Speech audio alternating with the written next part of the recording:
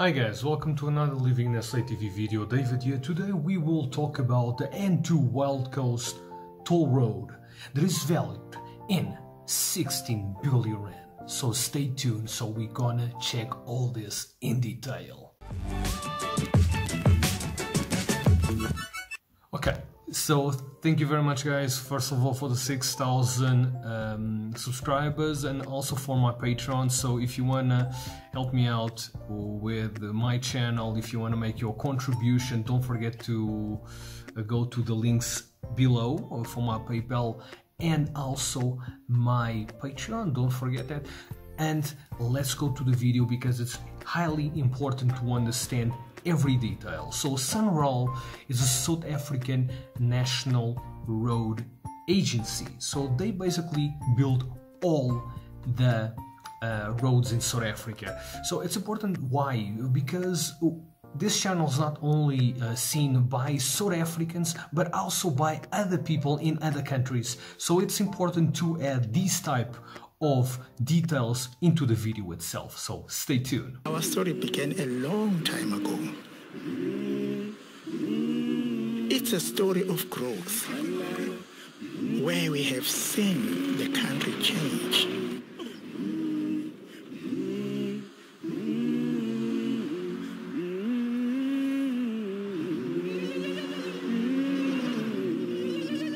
Every day, there's something new.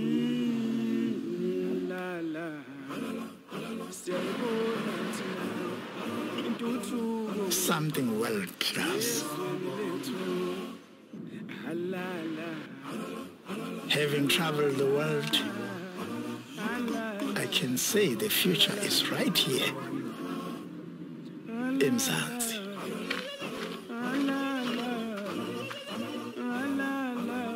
SANRAL, Beyond Roads. Very interesting. So this project will cost 16 billion rand and will connect Durban all the way down to East London, creating a road link between Port St. John's and Port Edward. Of course, it will consist basically in upgrading and maintain the road network, and also will be probably finished around 2024 or 2025. We'll also have 7 bridges in total, having 2 mega bridges in between, which I will talk about then further in the video. This is all for now, so let's check the next video. I remember arriving in the Transkei in 1983. Back then, travelling on gravel roads in poor condition, roads that made access for local communities extremely difficult.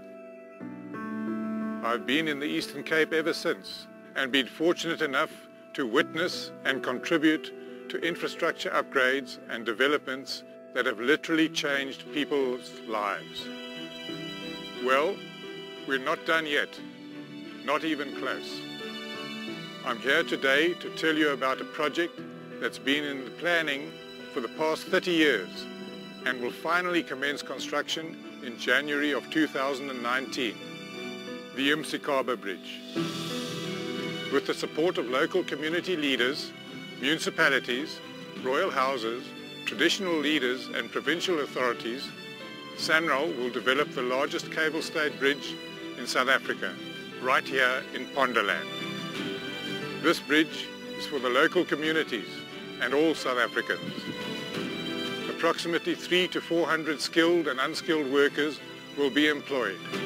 This number is small compared to the 6,000 plus jobs in the development of the connecting highways either side of the bridge. SANRAL has a responsibility to the communities affected by the infrastructure development. SANRAL makes sure that they are not only cared for, but will actually benefit from the construction taking place.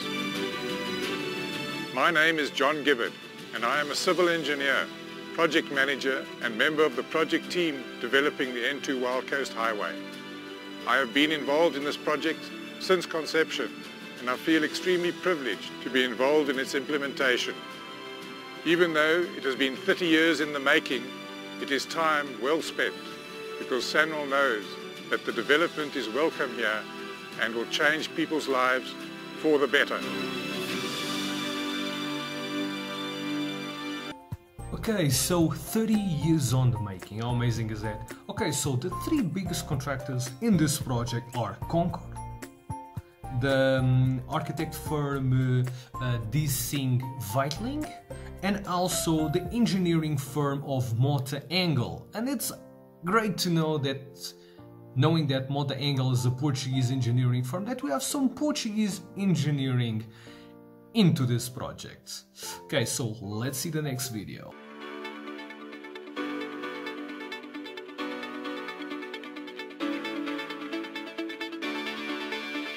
We are in Pondoland on the southern side of the Msakaba River Gorge, and this project is a 5.4 kilometer haul road which is giving access to the southern side of the Msakaba River Gorge for the construction of the Msakaba River Gorge Bridge.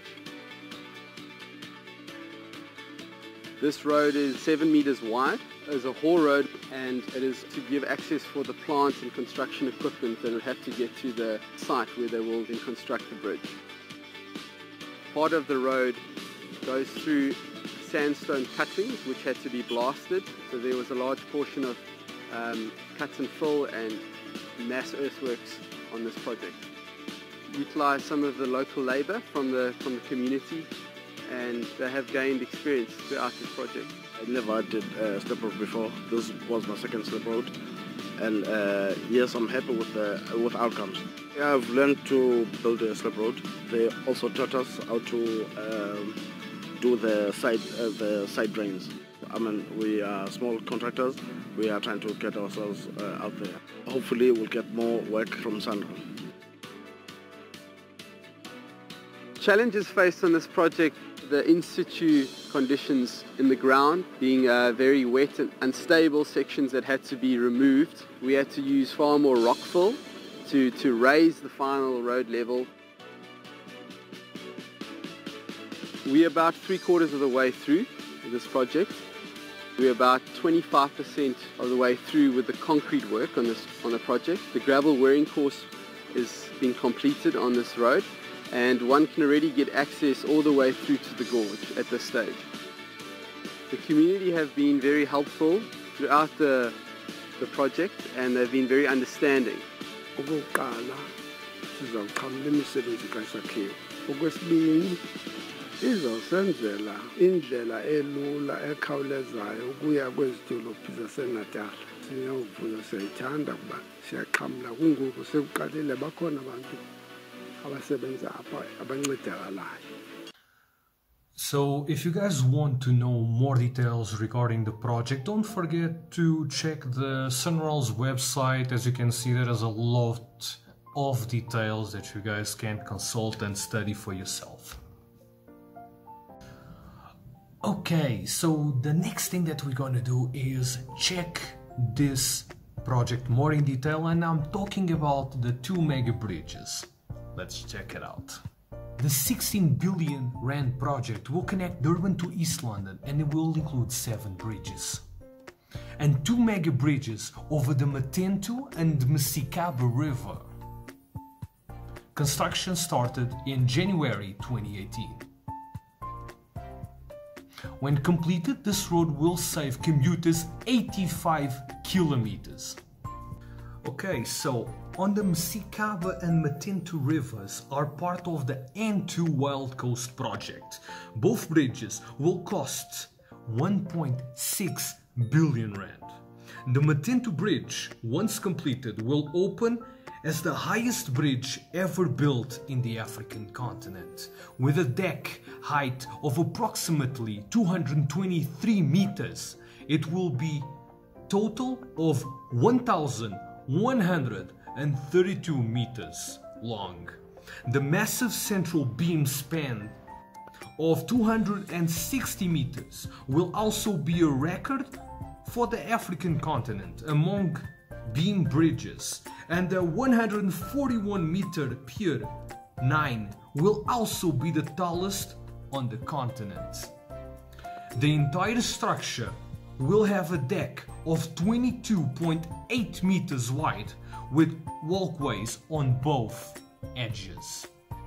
The nearby cable stayed Msikabe Bridge will not be as high as Matento Bridge, but the main span of 580 meters will be the second longest on the African continent.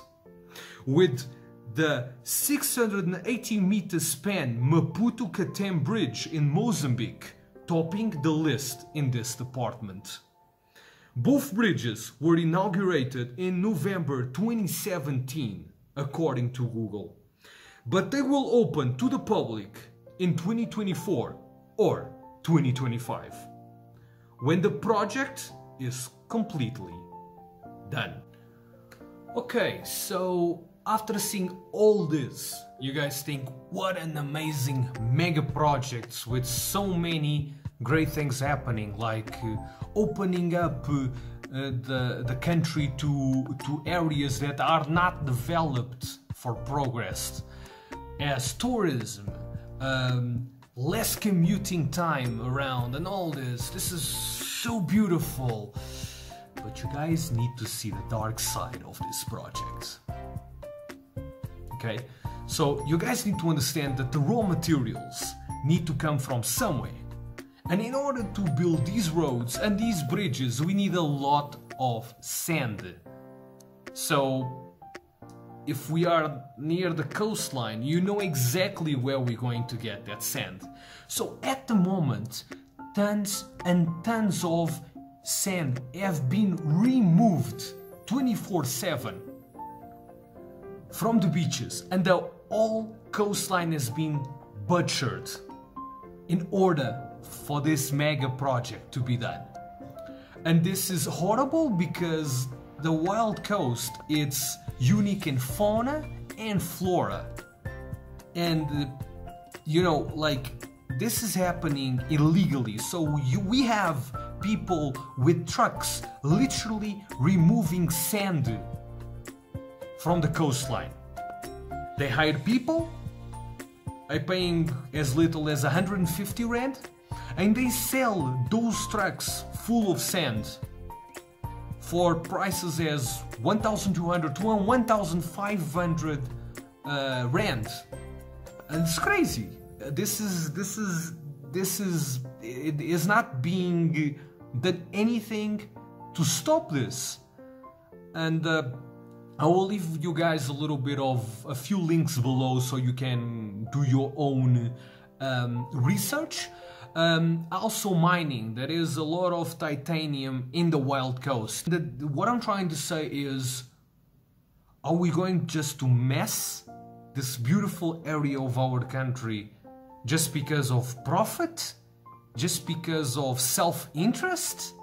Look, I can picture, you know, driving all the way down on the N2 and see those beautiful sightings. But are we going to destroy nature? You know what? This is one of the dark side of mega projects that I actually don't talk about a lot, but this I had to mention because our country is huge and we really need to pay attention to this, because if we destroy nature, if we destroy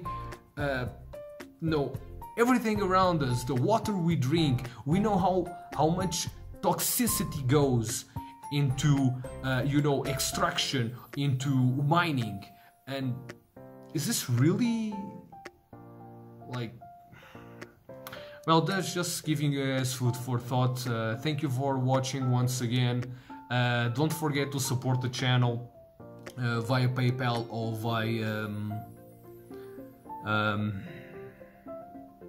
via Patreon. Once again, my name is David. This was another video, and see you in the next Living in SA TV video.